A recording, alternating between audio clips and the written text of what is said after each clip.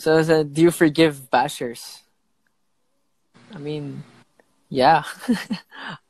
Parang ilan beses gusto ko sana i-tweet, pero parang medyo passive-aggressive ngayon kung ganun. Oh, alam mo, Parang may misinterpret pa yan na may misinterpret. passive-aggressive ka eh.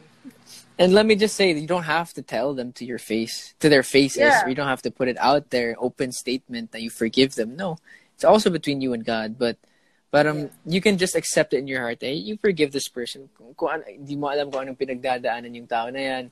You don't know if it's a career basher na walang ibang choice kundi mag-bash para kumita. I mean, there's so many better ways. But ba? hey, di mo alam. May mga companies nga eh, they will pay you just to bash someone continuously. Oh my gosh. And if you reply, may dagdag yung mga yan. So, you don't know. It's like, there's so many things like that. But if you were to ask me, do I forgive? Yeah, because I'm not a perfect person. I've made a lot of mistakes in the past. So if God is if I'm worthy of God's forgiveness, I should be able to forgive this person. At dito talaga ako naiinis. It's when people use the word, I have faith, or the phrase, I have faith, I'm a Christian, I believe in God. Okay, great.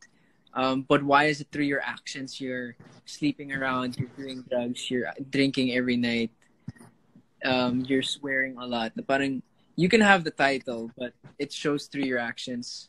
And a lot of people do this on social media. Oh my gosh. Yes. Oh. Parang, and I'm talking about yung mga career bashers in a way. And they post all about like yung mga motivational speeches at yung mga scripture, mga magandang IG feed. But they're the ones that are commenting the most. Ano lang, it makes me frustrated, but it also makes me laugh kasi parang ang